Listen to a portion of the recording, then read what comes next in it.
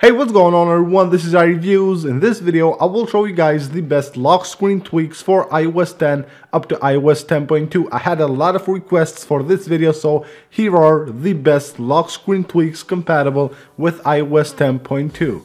So let's start off with a simple one. Same status bar. If you have noticed, the status bar on the lock screen is way bigger than the status bar on the home screen of your device. This tweak will make this size of the status bar the same on the lock screen as the one on the home screen, and it's much better because the transition from the bigger status bar to the smaller status bar on the home screen is just ugly, and this one will make it look way better. So you can see here we have the same status bar on the lock screen as well as on the home screen.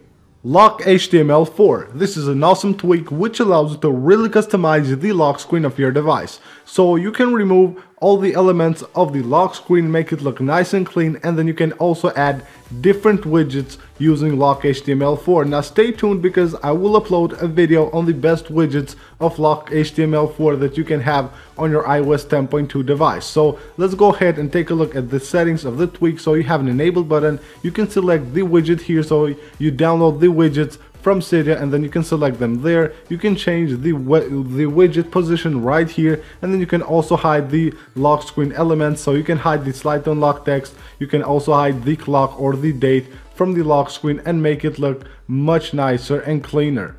Roman passcode. This is a simple one for the passcode screen on the lock screen of your device. So what it does is that it replaces the normal numbers with Roman numerals, and you can see it looks pretty cool. So it doesn't have any options to configure and the tweak is free to download.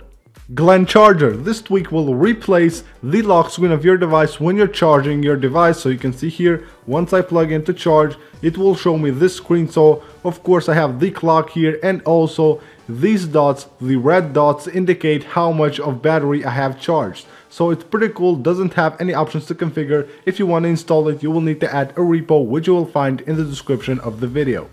Modem LS. This tweak will add this nice battery widget to the lock screen of your device. So you will have the battery widget here, and it will push on the right side the clock and also the date on the lock screen of your device. And you can see it has a nice vibrant font here on the clock and also on the date. So let's jump to the settings of this tweak. So you can enable it here, you can enable the vibrant date labels right here, then you can set the position of the time and the date, and then you can set the position of the battery with the slider right here.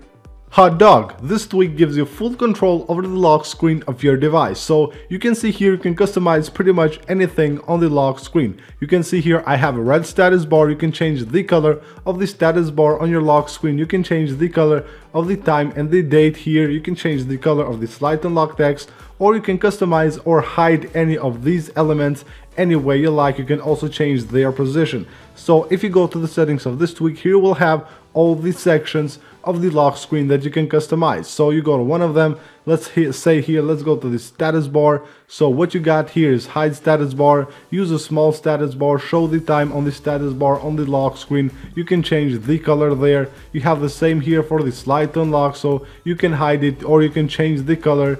It has a lot of settings for the status bar. So you have also the call UI here on the lock screen. You can customize that. You can customize the passcode view and pretty much anything, the media here, pretty much anything on the lock screen you can customize using HotDog. To install this tweak, you will need to add a repo, which of course you will find in the description of the video.